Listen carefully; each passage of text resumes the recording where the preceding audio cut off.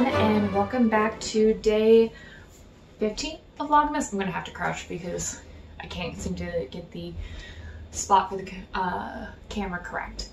So today we're gonna be making chocolate crinkle cookies. Really excited to do this. I've done something similar, I believe, before, and this recipe is more or less from Delish. So realizing, whoops. Should I make sure I got everything out?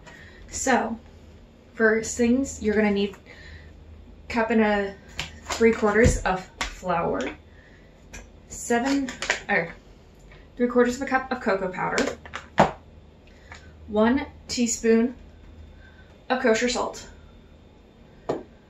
a teaspoon of baking soda. Where is it? This is the soda. You're gonna need some baking powder also, as well as butter, which I have in the fridge right now. That is going to have to be melted. Sugar. I'm going to be doing a combination of a stevia as well as normal sugar, just to make sure I have enough. And brown sugar, which again, I'm going to be doing a combination of the two. And for crinkle cookies, you also need eggs and powdered sugar to roll them up. So this will be exciting, and this should be a much better baking incident than trying to make that gingerbread. I'm gonna get flashbacks and nightmares of that for quite some time, I feel. But let me get all the ingredients measured out and we will start. So the first thing to do is we're going to be combining the flour, cocoa powder, salt, baking soda, and baking powder. So with the flour, again, like I usually like to do, I'm going to sift. It is 1 1/4 cups. So for the most part, I'm just going to be using the 1/2 cup because it's easier to remember.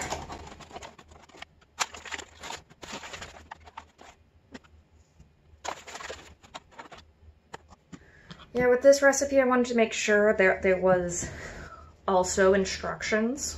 I learned my lesson after the gingerbread. And also, I have at least gotten more of my ingredients ready to go. Like the butter is melted instead of having unmelted, what was that, coconut oil? Yep. 1 3/4 cups. Now it's going to be 1/4 cup of cocoa powder. Yeah, I had to run out to the grocery store to get more because I used to use a lot of cocoa powder when making chia pudding, which was like one of the big things I made for about a semester. Ooh, there's gonna be a little cocoa powder in my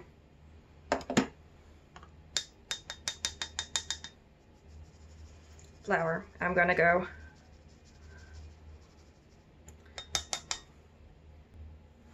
just gonna try to smash out these clumps.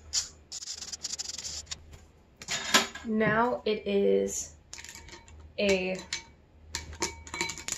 3/4 teaspoon of baking powder,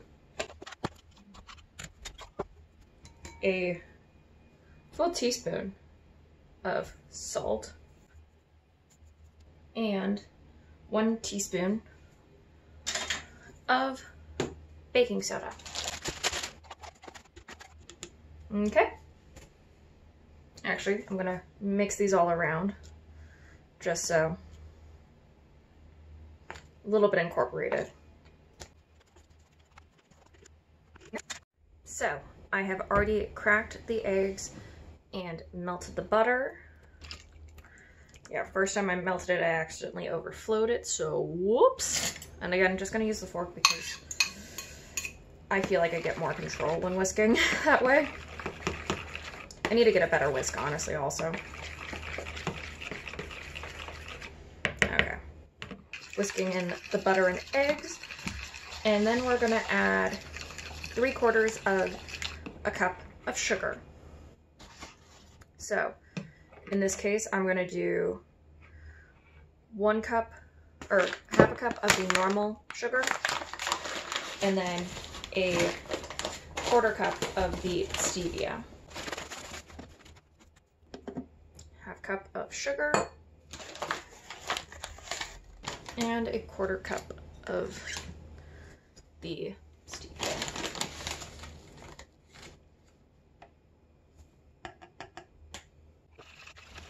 So I periodically like to work with the stevia just because it is a little bit lower calorie. You know, really a lot of the calorie comes from like the flour. And the thing is, as they recommend actually, if you're baking with anything that's like a stevia, use about like at least half normal sugar and then half the stevia so you can get the same sort of caramelization you were typically going for. Okay, so next we're gonna do the brown sugar. So I'm gonna do a 1/4 cup of the Truvia brown sugar. I'll do a 1/4 cup of the normal brown sugar. So this will be an interesting combination because not only is it the two different types of sweetener, but also it's a light and a dark version of the brown sugars that are going to be combined. And my coffee now has powder on it. Whoops.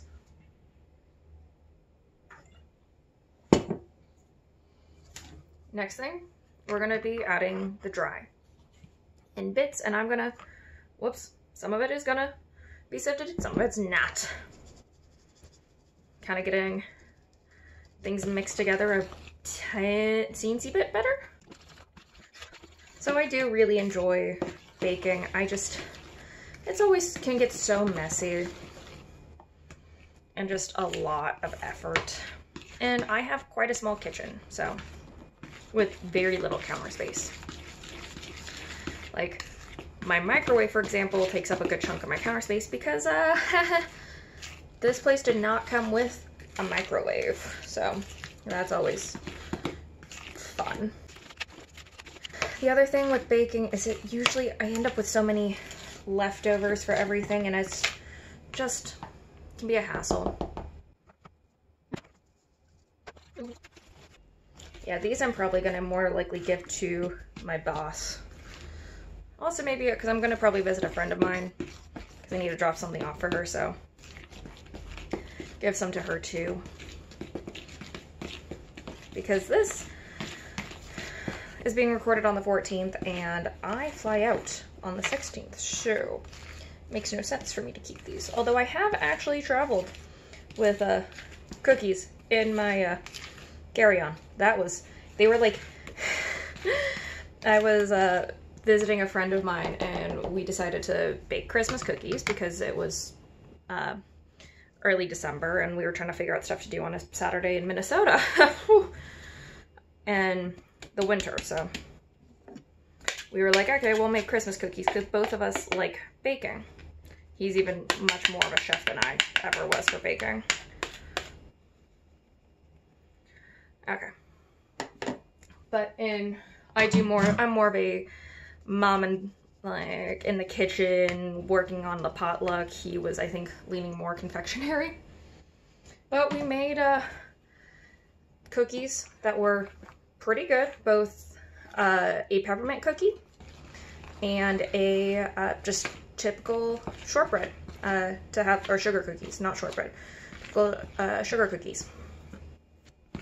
In this case, we made them, his mother did not want all of them in the house, so I brought them back with me. I gave some to like friends that I had visited, because I'd also ended up making bourbon balls, although like the chocolate, can't use butter to like make a chocolate spread, so that did not help. Okay, yeah, this seems about the right consistency, although I will say I want to add one thing. I'll be right back. So the thing I want to add, actually thinking about it, is some peppermint extract. I'm thinking a max, like half a teaspoon, because I don't want it to be too overpowering and I don't want to add too many liquids into this. I do enjoy the smell of peppermint, although this kind of smells more like the dentist's office. Oh. Okay. Yeah, I realized since I've been recording myself, I do a lot, which I apologize for. Okay. Oh, it smells good. It smells nice and minty. So I'm going to wrap this and put this in the fridge for 2 hours. So I shall see you guys afterwards. So we're back. It's been about 3+ hours. You can see it's quite solid. And it smells like brownies with a little bit of peppermint, which is great. And I've got the powdered sugar for dusting. And I have already lined the cookie sheets and preheated the oven. So we'll get started on making these cookies.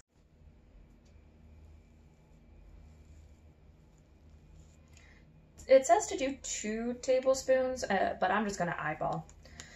I'm going to feel with my heart. Also smells really good, like real good.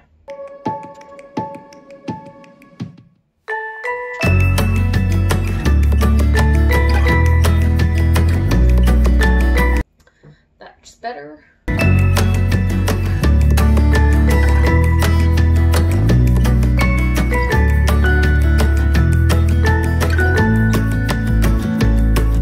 Now, I forgot how many the recipe initially said it would make.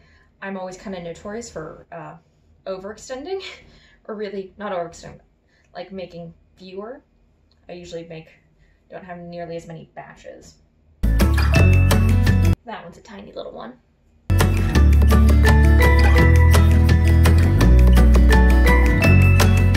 It was recommended in the recipe that if you are starting to have problems with it clumping or not being as easy to work with, wetting the hands, ends up putting on a wet coating, so we almost will be able to kind of compare, because one was fine, the other one was not, the other like tray was not, so we'll see.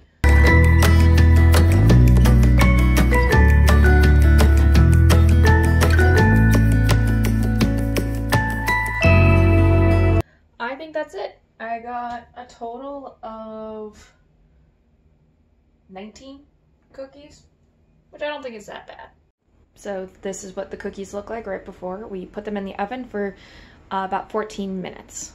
So they definitely crackled, but the powdered sugar didn't really stay, so that's sad.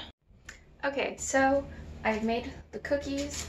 I sometimes wonder maybe if I should have either added more powdered sugar or have powdered them afterwards, but I'm excited. This is from the second tray, but let's have a taste. It's got a good peppermint flavor all the way through. It's nice and fluffy, almost like a muffin top. Little dry. I don't know if that's because like it's kind of got a interesting crust with having the powdered sugar having been on it. But it's not bad. It's something that like having with some milk